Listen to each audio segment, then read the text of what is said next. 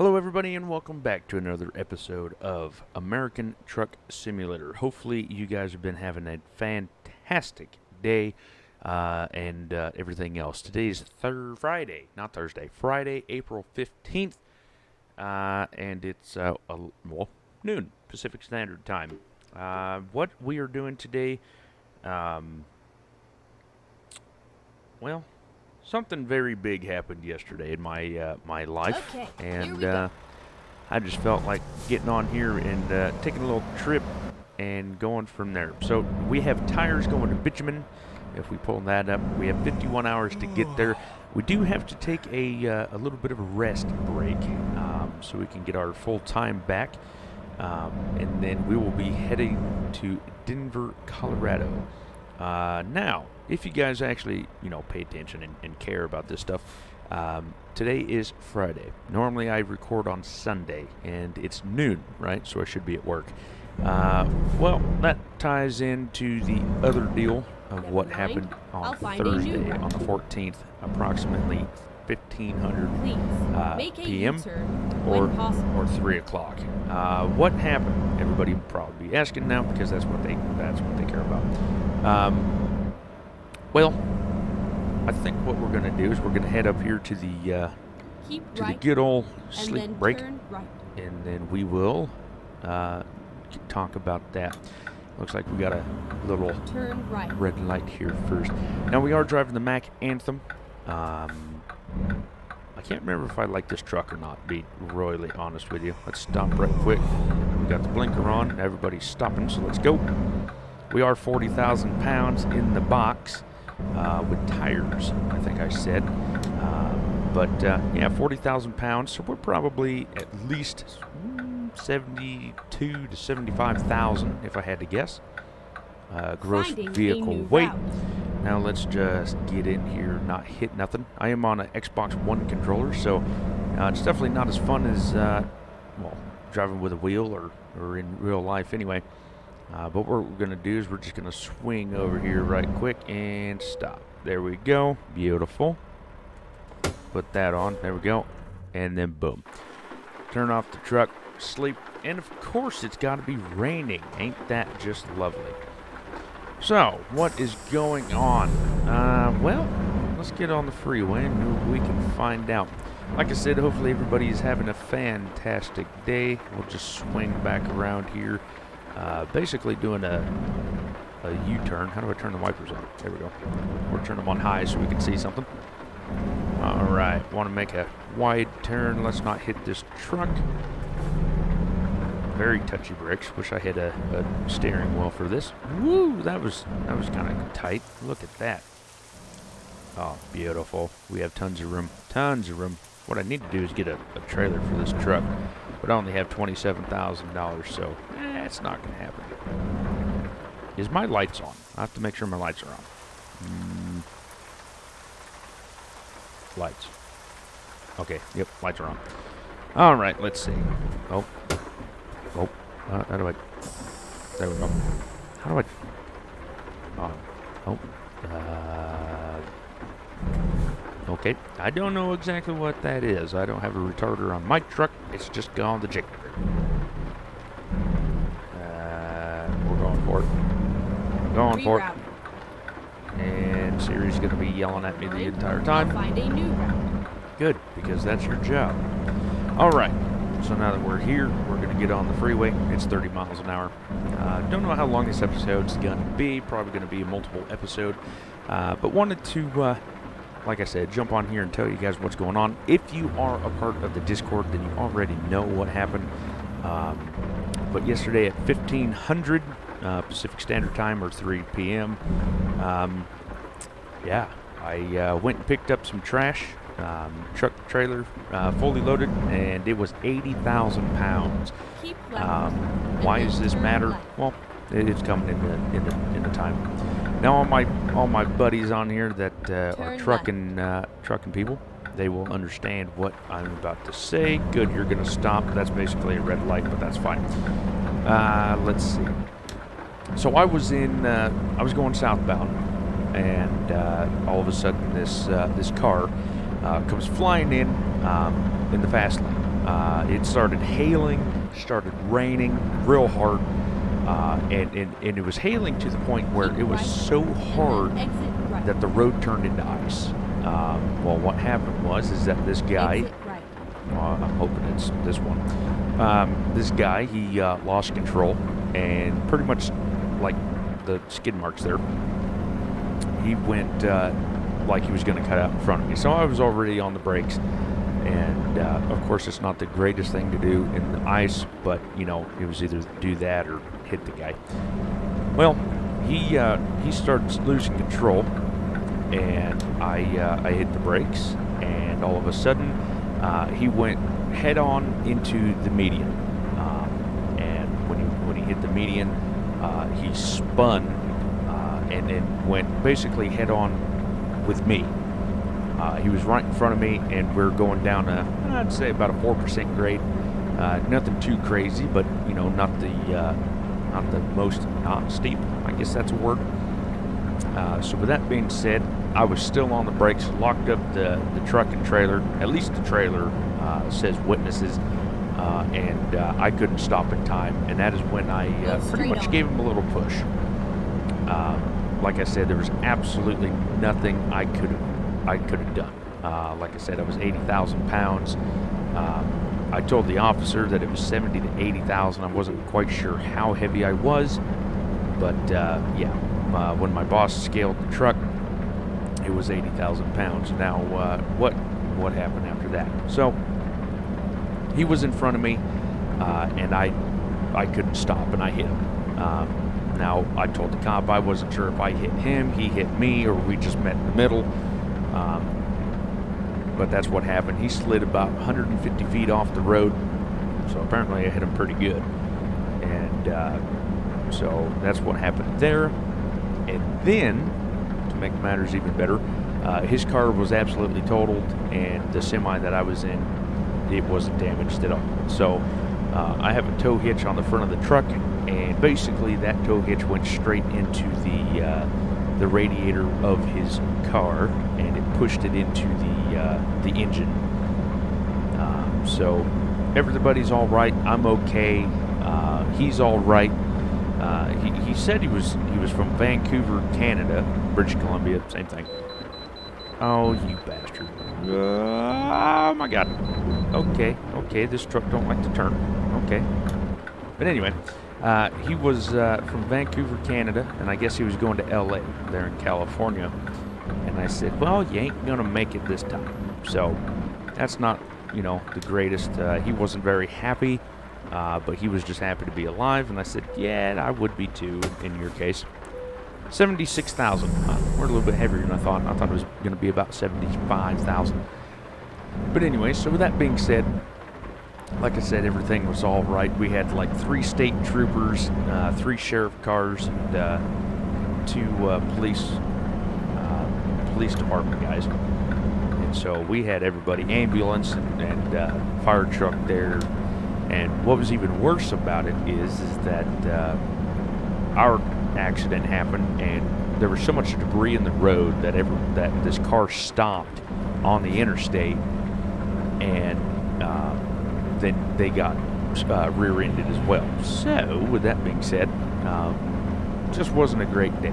And then after that, a Camaro was rubbernecking, and this fully loaded semi behind him about damn near, you know, pushed him off the road as well. So it was a very scary thing that happened, I tell you what.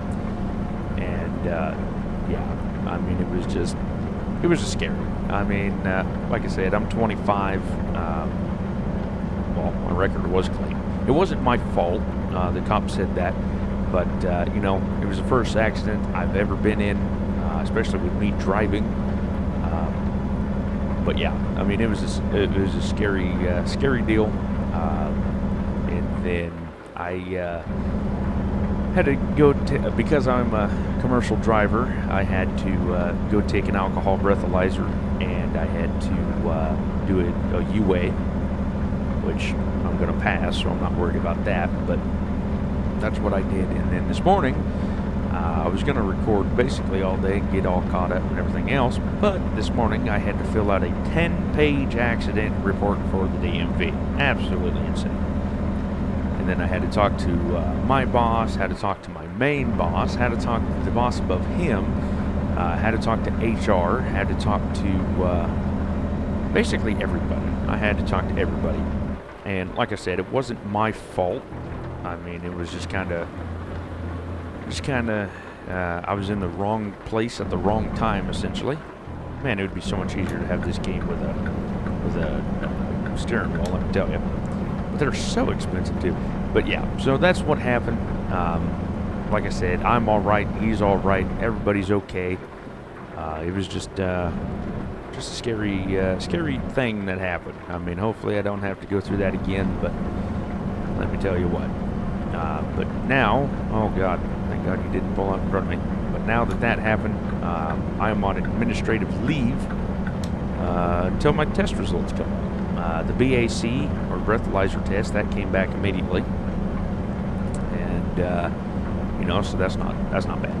Past that, it was all zeros, which I knew. But the urine test, it has to be sent to Minnesota. So, and I don't know if they work on Saturdays or not, but or even today. Well, I know they work today, but it's supposed to be shipped today.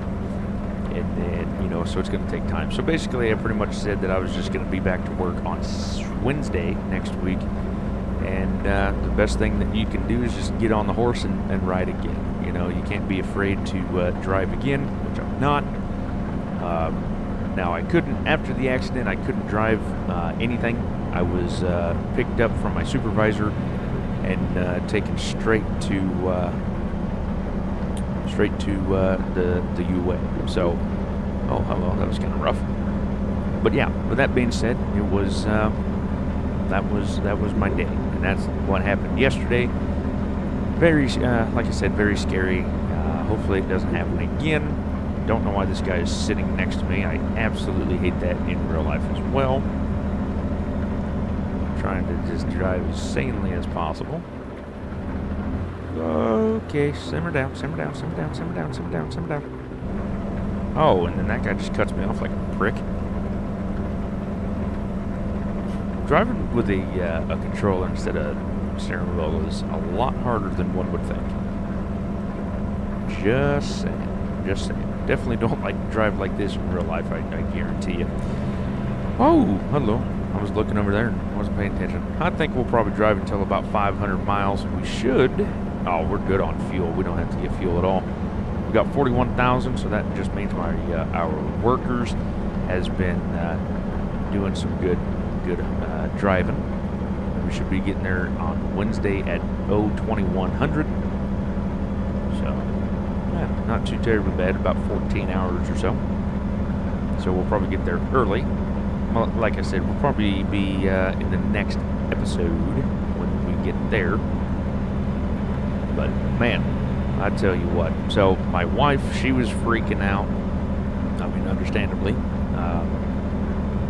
And pretty much, yeah, like I said, everything was all right. Everybody's fine now. I'm pretty sure that guy that was the car is not doing great at this particular moment. He's probably sore as all hell. But if you do about 70 miles an hour into a concrete wall and then straight into a semi, I can't imagine that being very comfortable. So, yeah. So that's probably not great.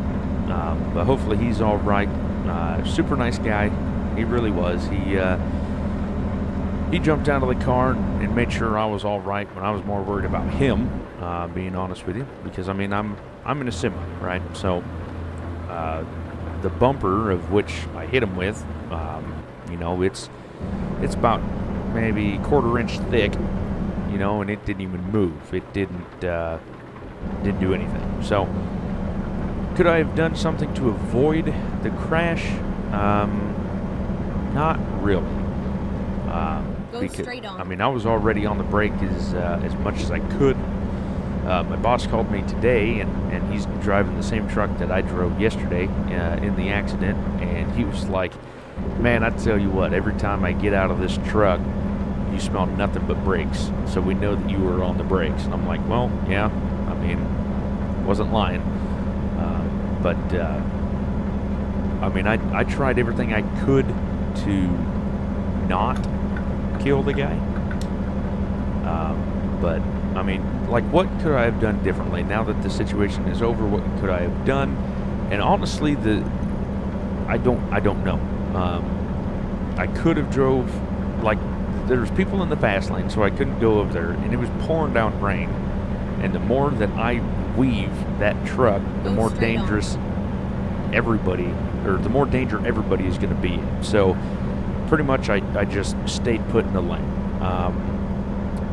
And it was so close, I don't think, even if I swerved, I probably still would have hit him, right? So, and you don't swerve, right? Unless it's actually reasonable. But yeah, I wasn't going to swerve, and I wasn't going to, do anything like that. And I was really hoping, to be honest with you, I was really hoping to slow down enough not to hit him. But then at the same time, I don't know, like, if I wouldn't have hit him, would he have, yeehaw, come on. Oh, thank goodness thank God this truck stops a lot faster than the truck I drove yesterday. But like, if I wouldn't have, hit him to get him off the freeway, then what would have happened? Would somebody else hit him? Would he have went under the trailer tires? Would the trailer would have flipped? Would the truck would have flipped? Like, there's just so many more variables that could have happened now thinking about it. And I think, honestly, that it was just the best case scenario for what happened. I did hit more on the passenger side, and he flew to the passenger side of my truck, and so he was clear, more than clear off the freeway. He couldn't get hurt or hit again, and stuff like that. So, I mean, like I said, I think it was the best case scenario of what happened. But yeah, I mean, it was just scary. But he jumped out, made sure I was all right. I made sure he was all right, called the cops, stuff like that. We had two guys that stopped and, came and checked us out, made sure everything was all right, talked to the cops as well. And, everybody was real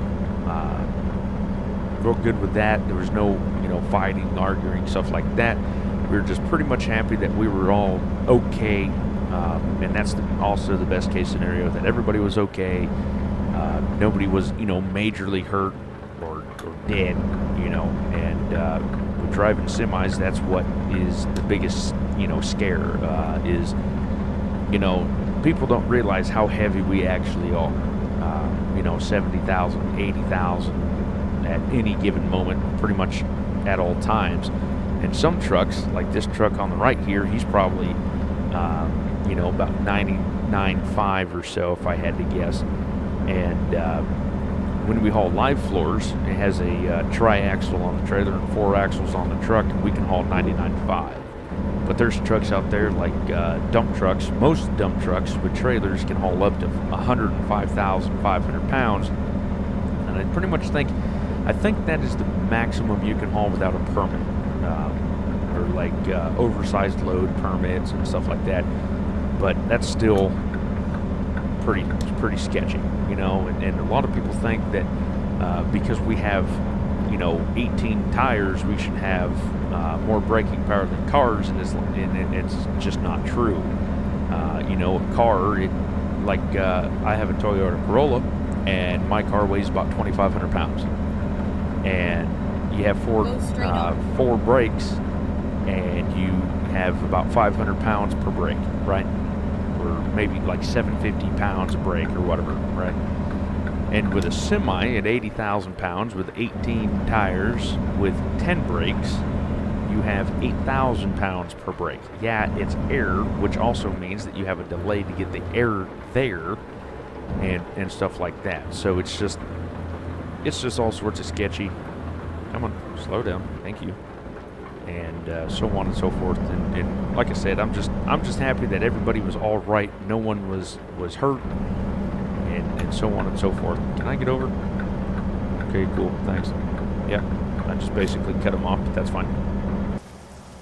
But everything's all right. I'm not sore or nothing. I've pretty much braced. I had my foot on the clutch and fully on the brake, so I was pushed against the seat, and everything was fine on my end. Like I said, I'm pretty sure that the guy that I hit will be sore. Oh, good, thank God. Don't have to fall in this one. Will be sore, but I'm pretty sure he will be fine.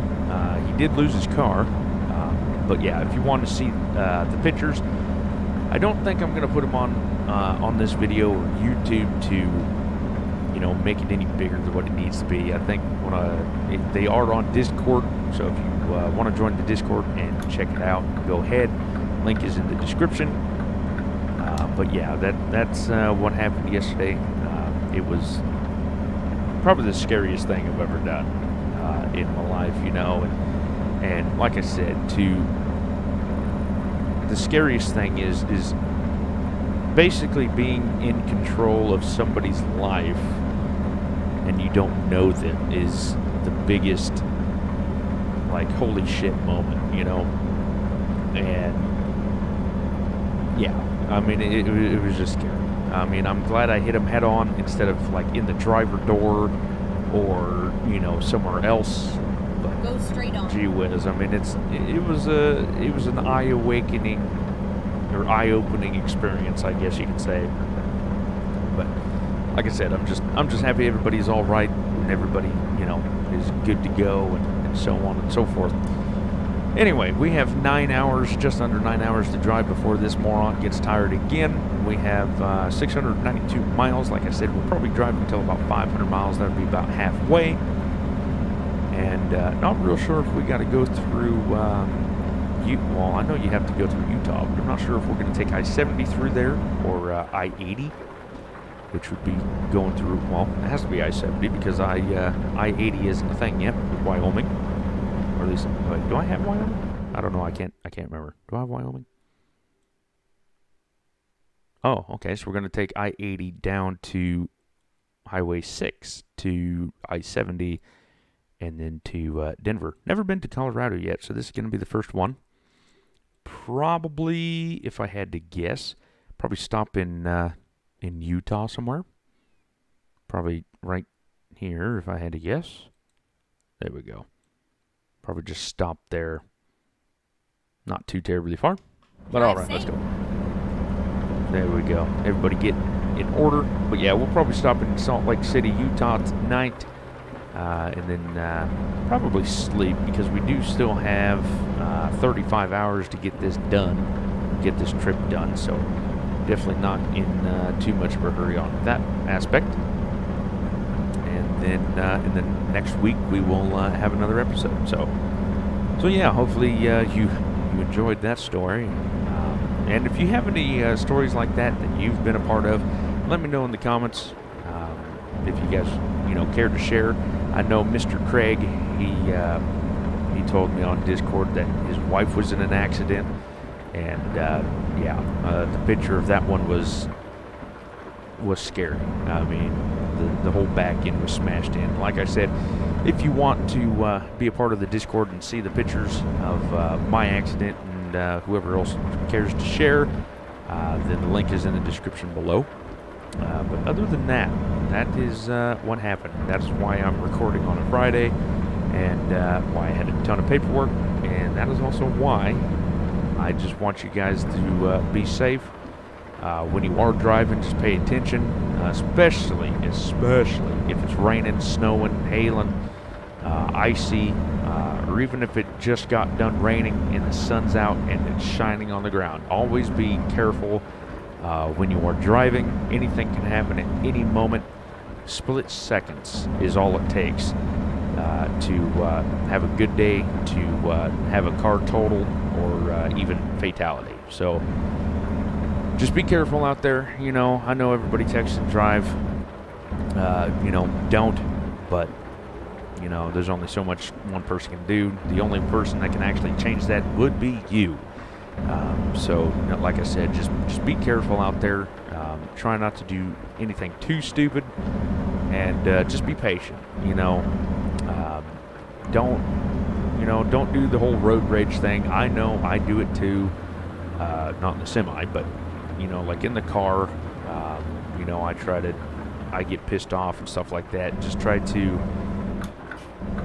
just stay calm, relax, and so on and so forth. We must be in Utah. That's why we have a port of entry. But yeah, take it slow. We have more time than money. Hopefully.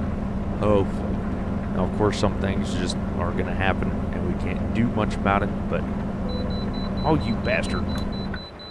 But we just got to take our time and just not do anything too crazily stupid. So that's all I got to say about that. I've discovered a new viewpoint. All right, so we were 76,000 pounds earlier. We should have lost probably a few gallons of fuel by now.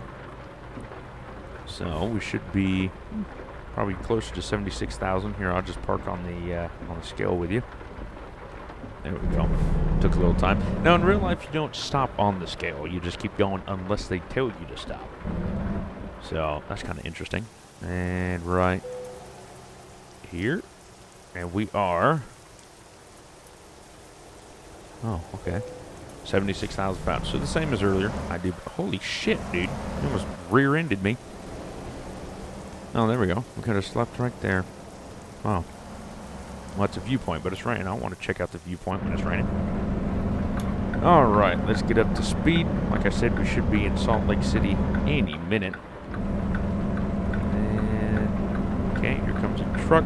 Probably get some fuel in Salt Lake City as well. Nice short on-ramp, as per usual. High wind area. High winds are always fun. Wrong one. High five. F5. Can we do it again? There we go.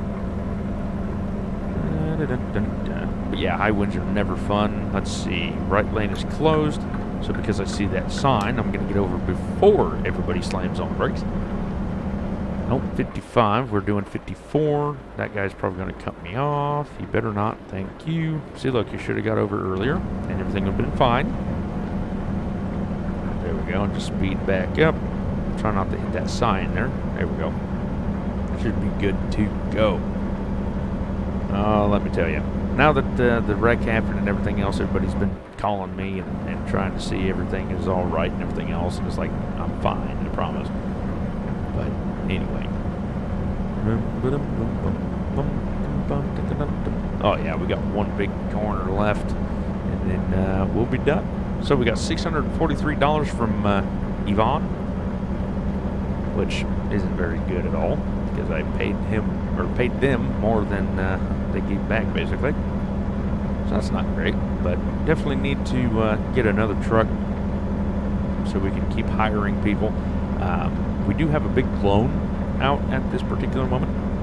I think it's like $400,000, but we'll check that out once we get into Salt Lake, and so on and so forth. Like I said, Salt Lake is just right around the corner, so ain't gonna take too terribly long. Been 28 minutes already, but these videos are going to be a little bit longer anyway, just because it does take time to get places. But we were traveling about 500 miles, so that's not bad either. But it's been raining all day long here in the game and everywhere. It's been raining all day, and hailing and snowing and so on and so forth. Anywho, so that's what happened. Yeah, it was just crazy. This is the guy that took forever on the scale, so we're just gonna fly past him at Mach 80. However you say that. Here's a double here, or a Rocky Mountain double. Pretty much that's what I drive, that back trailer there. I have a box truck, or not a box truck, but I have a box that goes onto the truck, which basically makes it a box truck. And then I have basically what you would call a mule train. There we go. Now we'll just simmer down here. Saltair Drive. All right. I'm gonna have to simmer down a little bit more with the brake and the turn right. And the Jake. There we go. And that sign is placed perfectly in the way. Gotta love it. Make sure we'll make it around that corner. Perfect. That looks like a bitumen plant right there too. Something like that. Gas of some sort. Keep left and then turn left. Alright. Avalanche shelter. Okay, that's interesting. Turn left. Can't remember if we went to Utah either, so this could potentially be the first time we've been here as well. The roads ain't orange or yellow, so that's also interesting. There we go. We'll just take a wide corner. Oh man, I didn't even get started before the light turned red. Gee whiz. They really want you to get out of the way, don't they? There we go. Pick up some speed. I think it's going to be on the left-hand side. I'm not necessarily for sure. But it is 60 miles an hour, so we'll just speed up to 60. Why not? Doing about 43, 44 now. Oh, yeah, there it is. Should be a truck shop, or not truck shop, a truck dealer here. Salt Lake City Discover. Oh, okay, so apparently I've never been to Utah before, because that's 1 out of 10. Oh shit, he started going. I thought it was my turn. There we go. And what gear am I in? Second? There we go. Keep it going. Oh, we're gonna race you. We're gonna race you, and you're gonna win. Probably. Going. Speed up. Speed up. Nope, we lost. Wait, oh, it's a Volvo. I don't think we have any Volvos. So that's kind of interesting. Alright, where's the entrance at? Okay. Don't worry, dude. You can just come on over. Alright, so we're just going to pull in here. Hopefully not hit anything. Truck coming this way, but that's fine. Okay, let's find a new route. You're fine, Siri, I promise. Alright, so let's just come in here. We'll have a little back-in session. Of course, I'm going to do that in camera, hopefully. But what I'm going to do is I'm going to just pull on up and then flip a U-turn. Hopefully, there's no, like, hidden barriers here. That'd suck. But no one's here, so we're just going to keep on turning. Keep on turning. There we go. And because that fence is there, I just want to keep going like so. There we go. Straighten up last minute. Oh, how do I? There we go. Oh, nope, wrong way. I backed them mule train so much I try to drive one, or try to back it up like one, and it just doesn't work out that way. Alright, in the line here, and basically gonna be golden. Right. Here. How much more room we got? Not a whole lot.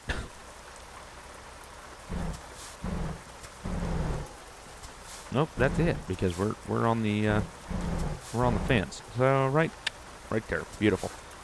But anyway, guys, thank you so much for liking, commenting, and subscribing. Let me know in the comments below how you thought about this this trip here, and then we will finish it in the next episode.